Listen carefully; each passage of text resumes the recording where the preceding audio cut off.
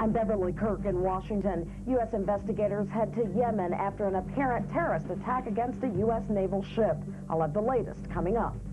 And the latest on the crisis in the Mideast. This and more now on Nightcast. You're watching KFDX. Live with Texoma's 24-hour news team. This is News Center 3 Nightcast. Good evening, I'm Carrie Hinkle. And I'm Doug Bilyeu. Our top story tonight, U.S. investigators are headed to Yemen after an apparent terrorist attack against a Navy ship. The Pentagon says at least 6 sailors are dead, more than 30 others injured, and at least 11 missing in the explosion that ripped a large hole in the USS Cole. President Clinton says the U.S. will find out who's responsible and hold them accountable. Beverly Kirk has the latest from Washington. Good evening. An apparent suicide bombing takes the lives of U.S. sailors on board the USS Cole, and it may be one of the worst attacks ever on a naval ship. These are the first pictures of some of the injured sailors from the USS Cole, shown here being treated at a hospital in Yemen. The Pentagon says a small boat helping the ship moor for a refueling exploded, ripping a 20 by 40-foot hole in the side of the $1 billion ship. I have no reason to think that this was anything but a senseless act of terrorism. FBI agents and other U.S. officials are headed to the region to collect evidence and investigate before officially labeling the incident a terrorist attack. We will find out who was responsible and hold them accountable. If their intention was to deter us from our mission of promoting peace and security in the Middle East, they will fail utterly. The State Department says it should soon have forensic results from the explosion. Meantime, in Ennis, Texas, the family of 21-year-old Tim Guyana is awaiting word on his fate. He's one of the missing. I'm trying to be strong for my kids. I need to be strong for Tim. This family, one of many tonight, hoping and praying their sons and daughters on the USS Cole are all right. Some U.S. officials believe the attack was well planned, with those responsible being tipped off in advance of the Cole schedule. In Washington, Beverly Kirk, News Center 3. The attack occurred even though U.S. forces in the region were and still are in a heightened state of alert. Defense Secretary William Cohen says protecting against this type of incident would be difficult, if not impossible. Tonight, the U.S. State Department is warning American tourists to stay out of Israel after another day of violence there. Tonight, President Clinton is working the phones, his goal, a ceasefire. Israeli helicopters are attacking Palestinian targets, including Yasser Arafat's seaside compound.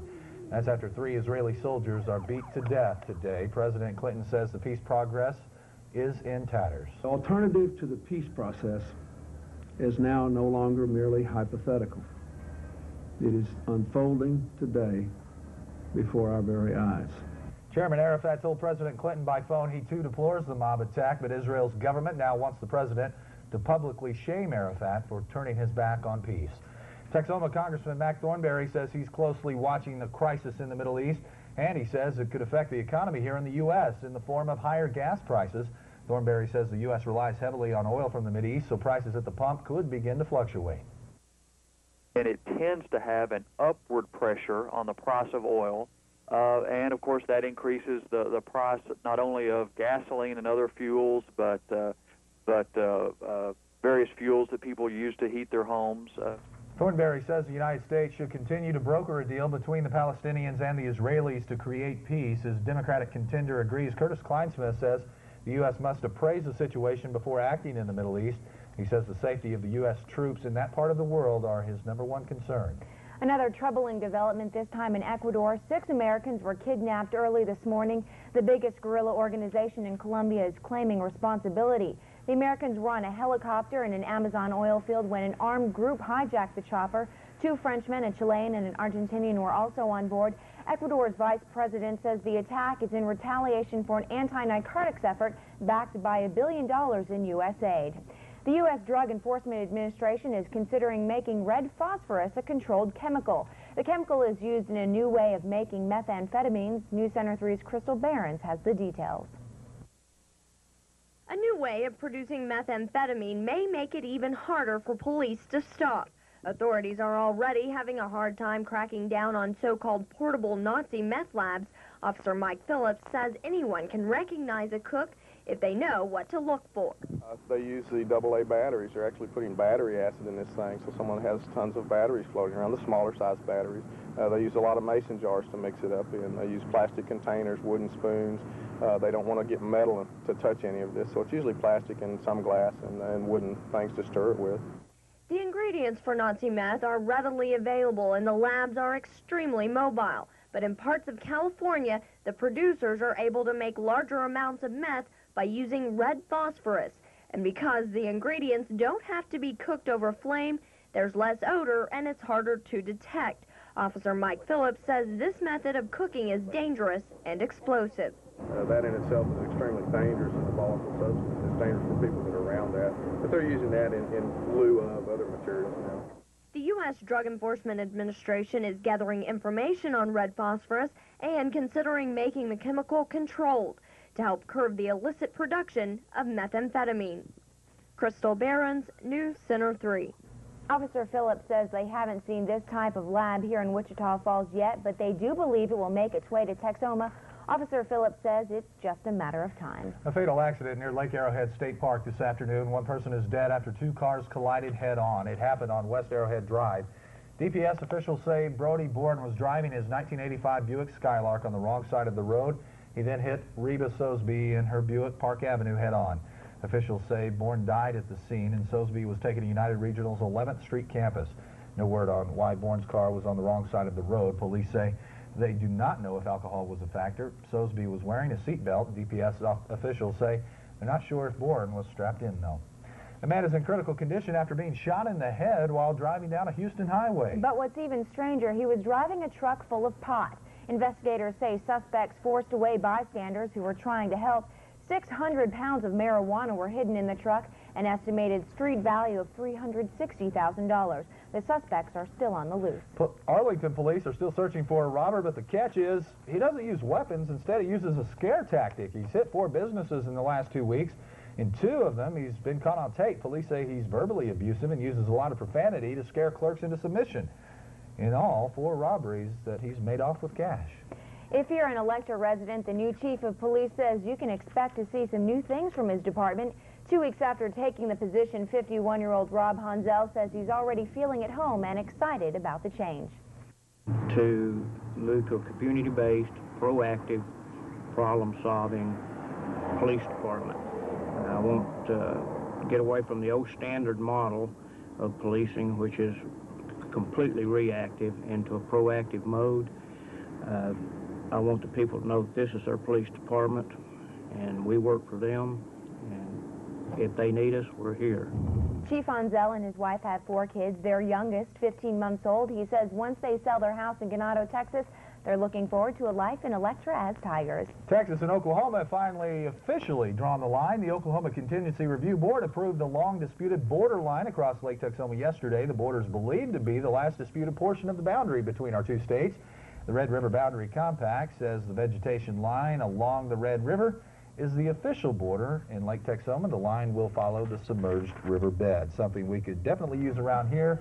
Any chance of rain in our future? Skip will be in next with the answer to that question. And then after weather, a warning about a popular arthritis drug, some side effects you may want to know about. And later in sports, the District 5 4A opener. Burke and Ryder meet for a little Thursday night football. Stay with us. You're watching KFDX News Center 3, the one station to bring you the spirit of Texoma. Closed captioning is brought to you by the law offices of Monty J. White and Associates.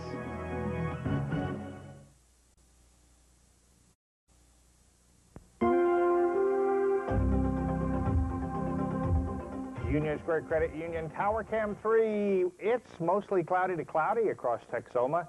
In Wichita Falls at 74, 56% humidity. South-southeast winds at 14, a barometer 3009 and rising.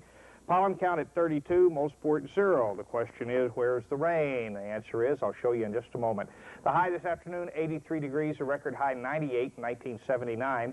35, the record low in 1977. We had a 62 and 54, 79, those being the averages. 4 stars right over, let me try that again. 4 stars Auto Ranch Weather Watcher. See, I can say it. 80s across the area today, with the exception of Quanah at 76, Monday at 78. Everyone else set between 80 and 82 to 83 degrees. Tonight, temperatures have dropped into the 60s and the 70s, with Quanah at 67, 68 at Archer City, 68 in Duncan, 72 at Lawton, 73 at Waurika, and 70 at Jacksboro. Again, all of this occurring under cloudy to mostly cloudy skies. But as I said, where's the rain, you ask? Well, look at these bright white clouds out here to the north and to the southwest. Those are showers and thunderstorms developing and moving off to the northeast. The front is still back in New Mexico. And again, as I said earlier tonight, that's not bad news because the moisture continues to move up. This ridge that's been sitting here on the surface, not to be confused with the ridge that's set over us in the upper level of the atmosphere for 8 weeks, has actually moved a little bit and weakened, and that's allowing moisture to stream back northward. And later on tonight, we're going to see some of that get into the area again through the day tomorrow as well, because we're going to have gusty south winds at 15 to 25. But these showers and thunderstorms are just beginning to get formed and start to move off to the northeast. And what they're going to continue to do as the night goes on is do what this area is doing right here. Look how it's building up. And we've got some more down here to the west and southwest of Midland. All of these are going to be moving to the northeast at about 20 to 25 miles an hour. The slower the front moves, the better our chances for rain over the next day or two. I know a lot of folks have got plans on Saturday.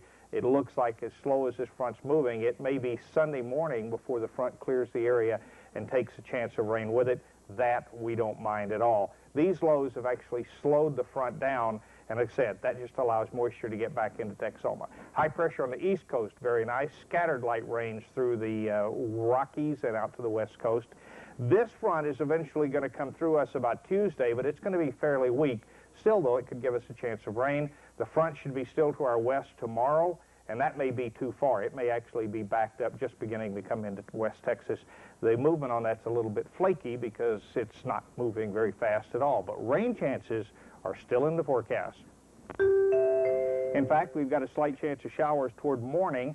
It won't be as widespread or as heavy as they could be later in the day. Friday night football could be wet, and into Saturday. Cloudy, low 60s, south winds at 10 to 20. Sunrise in the morning at 7:37, gusty winds 15 to 25. That's good, brings moisture up. Cloudy skies by noon about 66. Continued slight chance of showers. Could turn into some thunder showers and thunderstorms by late afternoon, mid-70s. Cloudy skies, south winds at 15 to 20 and gusty. And then for the 5-day period, again, we could see some rain in on Sunday, depending on how fast the front moves through the area. Best chance of rain looks like it's going to be Friday night into Saturday and start to taper off Sunday morning. But you'll notice temperatures stay on the mild side for the simple reason that this air is coming from, in part, coming from Mexico or the southern Rockies, and it's just not cold out there. So we're not 70s straight through the winter, because I could live with that. Yeah, that wouldn't be bad. I don't think that's going to happen. Yeah, you can 70s and rain. I'll be willing to lay odds that isn't going to happen. Anyway, but we've got a chance of rain next day or two. it's good, Thanks. He's a Nobel Prize winner in literature, but he's been kicked out of his homeland. We'll have details coming up. Stay with us.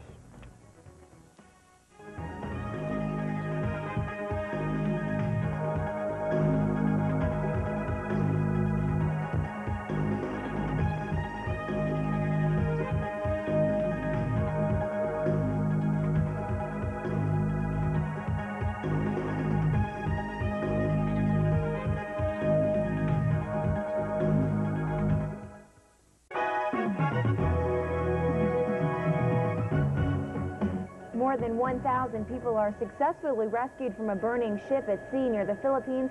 The fire reportedly broke out on the upper deck, but officials are still not sure what started it. Now, some passengers jumped into the sea to escape. They were picked up by rescue boats. Officials say there were only minor injuries. The ferry was on a regular route from General Santos City to Manila when the fire broke out. 3 people are seriously injured after 2 boats collide. The accident happened about 2 miles east of Beach Haven, New Jersey. The Coast Guard was alerted by a pleasure craft that it had been in a serious collision with another boat. A 50-foot Viking yacht ran over a smaller boat. The small boat had 4 passengers on board. 2 were immediately recovered. Another was rescued a short time later. An extensive rescue operation continued late into the day. The winner of this year's Nobel Peace Prize for Literature says no one in his own country will ever read his work. Gao Xingjiang of China was just awarded the coveted prize. Gao survived the Cultural Revolution and is now a political refugee in France. He was awarded for his bitter insights and linguistic ingenuity, which he was forced to write in secret. Gao's own wife turned him in after reading his plays in China. Well, there's a new drug for MS patients tired of feeling tired. We'll explain next in HealthCast.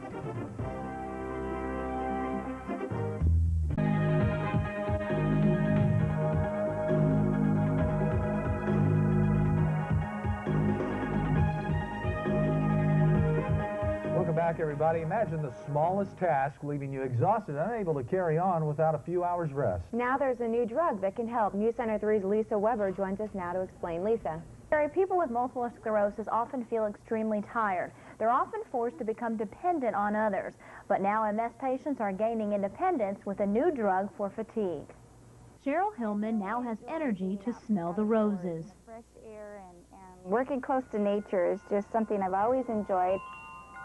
Oh, the yellow ones are so fragrant. Life is sweet thanks to a fatigue-fighting drug that helped this multiple sclerosis patient get out of a wheelchair and get back on her feet. The energy level was so different. I mean, I didn't have to go lay down for an hour or two during the day. Fatigue can be so incapacitating that you can't, once you get up in the morning, you can't get off the couch. White areas on this MRI scan show where MS attacks the brain. These are real markers for activity of the disease. It causes extreme fatigue in 75% of MS patients. Neurologists at Kaiser Permanente in San Diego discovered the drug modafinil, used to treat the sleeping disorder narcolepsy, can help. Of the 69% of patients that improved, 30% improved markedly. The drug has given Cheryl her energy back. Every day when I wake up, there's a good chance that I'm going to be able to just pretty much function normally.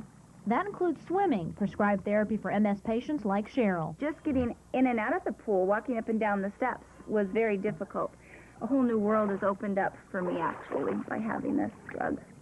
A whole new world, one step at a time. A month's supply of modafinil costs $90 and is covered by insurance. Doctors recommend the 200 milligram dose for MS patients. Lisa, thank you very much. Multiple sclerosis and arthritis patients taking the drug Enbrel, beware. The Seattle drug company Immunex delivers a warning about its popular arthritis drug. Immunex says some patients suffer complications when they take it. The company has talked with the FDA about the complications, especially in patients with multiple sclerosis. Immunex has also sent a warning letter to doctors.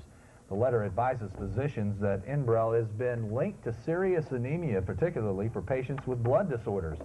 5 blood disorder patients taking Enbrel have died. The company says anytime a new medication is introduced, more information is learned about possible side effects as the medicine becomes more widely used. Well, here in Wichita Falls, it's been 2 years and $2 million in the making, and today the Community Health Care Center celebrated the opening of their new home. The center offers health care for the insured and for what's known as the working uninsured.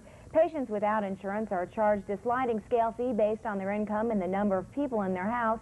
The new facility has a bigger lab and pharmacy, expanded dental operations, and more space for doctors to see patients. Some patients with some heart attack symptoms probably after tonight's.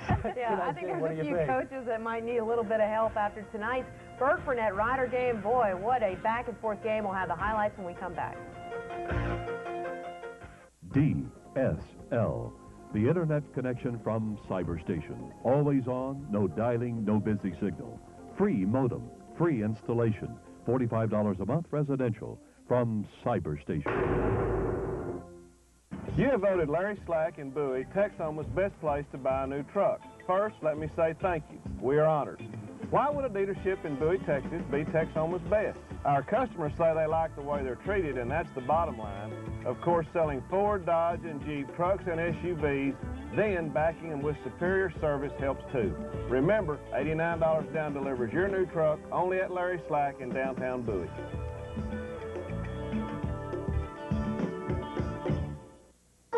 On the next News Center 3 Early Edition. These beautiful fall days are great for getting outdoors and enjoying nature. Unless you suffer from allergies. Some people give in to the seasonal pollens and molds by staying indoors, but you don't have to. We'll have some tips to help you work around your allergies. Plus, we'll look back at a last-minute solution to the Iran hostage crisis in Time and Again 2000. That's on the next News Center 3 Early Edition at 6 a.m.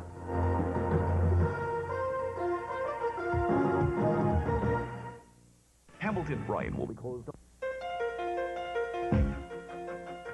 Well, after getting off to an 0-3 start, things weren't exactly festive over at Ryder, but after back-to-back wins against Denton and Dallas Skyline, Ryder is riding a high heading into tonight's district opener against Burke-Burnett. The Bulldogs also winners of 2 straight. First quarter, Burke with the ball. Ryan Matthews scrambling and brought down by Greg Hitchcock. Next possession for the Bulldogs. 4th and 1, they're going for it, and watch Matthews just stick the arm over right there. They get it. 2 plays later, Matthews out of the shotgun, airs it out to Cody Caporale, takes it in for the touchdown. They missed the PAT but lead it 6-0. Second quarter, snap to the fullback, too high, recovered by Mark Oatman for Ryder, but somewhere in the pile, Burke gets it, and the refs rule Bulldog ball. Nothing doing. Next possession, Hitchcock with the sack.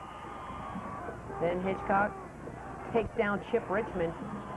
Ryder finally knocking on the door thanks to DeMarcus Lathan. Big run, and Lathan takes it in for the score. But bad news, Blake Morrison, the quarterback, left the game with a knee injury, and more bad news because Burke-Burnett gets a 20-yard field goal with 25 seconds left and beats Ryder 20-17.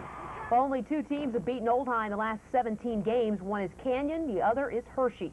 Tomorrow night, the 2 will meet in their District 5 4A opener. Once again, the Coyotes enter the game undefeated, and they're ranked #1 in the state. But that doesn't mean a thing when bragging rights are on the line. We talked about it a few times, and the kids, we didn't have to remind them of it. They remembered it themselves. The ball game, and we try to teach our kids that we kind of control what happens to us, and the rest of that, really doesn't make much difference to us. We got to go play the game. You can bet there's probably going to be a few people at this game tomorrow night, 7:30 out at the stadium, and we will, of course, have the highlights. Other big games going on, and there are a lot of them. Graham opening up district play against Iowa Park. Olney hosting Hamlin. Seymour at City View, that game in Burke-Burnett. Quanah at Electra. Monday hosting Kroll. And Bryson and Newcastle in a battle of unbeatens in 6-man. Well, the MSU football team is still riding high after their 20-0 beating of East Central. On Saturday, they'll host Oklahoma Panhandle State for homecoming. Panhandle's been on the losing end of a lot of games, but the Indians don't plan on underestimating them. You can't expect that much because of how they've been losing and stuff like that, but we do have respect for these guys because we don't want to go out and lose this game because they have done what they've done in the past. Really can't underestimate any team, but you want to do good too and make sure everybody knows that you can get beat by a team that's getting beat up every week. So you want to go to this team and make sure you do good. Hey, come on out for homecoming for Midwestern State. 8 o'clock start, an 8 o'clock start on Saturday out at Memorial Stadium. Well, the Dallas Cowboys are giving Troy Aikman another option today. The team activated receiver Damon Hodge from the practice squad. Hodge worked out with the team this summer in Wichita Falls. Now, to make room for Hodge, the Cowboys waived third-string quarterback Clint Sterner. After clearing waivers, Sterner returned to the Cowboys practice squad. Sterner was moved up more than a month ago to the playing roster when Troy Aikman suffered a concussion in the season-opening game against Philadelphia. Cowboys back in action this weekend after a week off, taking on the Giants. Game time noon. Of course, Cowboys 2-3 so far this season. Stars and Flyers in action in Dallas. First period, we pick things up. Yari Lettinen from Darryl Sador kicks it in to put the Stars up 1-0. Second period, Brett Hull from Lettinen. Hull ties Mario Lemieux for 8 all-time, 613 career goals. But so much for that tie, up 2-1. Hull gets yet another goal and passes Lemieux all alone for 8th all-time on career goals. 614. Stars win it 4-1. Not bad. Nope. Susan, thank you very much. We'll be right back, everybody. Tonight's sports on KFDX is brought to you by your local Dodge dealers. Only 15% of teen girls get enough calcium. They try to cut calories and they choose milk as a way of doing so. Everyone needs calcium up to age 30 to help build your bone mass, but you need calcium after age 30 to help maintain that bone mass. Osteoporosis is a disease where your bones become brittle. The #1 thing you can do is to get enough calcium. Brahms fat-free milk is unique. It tastes better and it also has about 50% more calcium than grocery store milk. I always recommend Brahms for my patients. Right now at Wagner Carpet One, no interest and no payments for 1 full year on all Lease for Living carpet. Nobody does carpet better than Wagner Carpet One. Teenagers spent about $153 million last year, most of it in cash. Now there's a new card that lets kids shop and help learn the value of responsible spending at the same time. The Cobalt card from American Express is a stored value card designed to teach kids 13 and older the importance of financial responsibility. Now, it also allows parents of kids under 18 to track their child's spending. The card comes with educational materials, and American Express says it provides a safer alternative to cash. Something I could use. I probably need one of those for me. I like cash myself. Yeah. Well, I do too, but you don't see that very often. Easier to spend on the card. Time out. Breakfast forecast brought to you by Parnell. Very slight chance of a shower. Cloudy skies, 62 degrees. South winds at 15 to 20. Chance of thunderstorms off and on all day long and into Saturday. All that for free. Resume. Go ahead. Let's talk about how we don't have any money here. Well, that's the story of my life. And we don't have any time either. That'll do it for us tonight. Have a good night.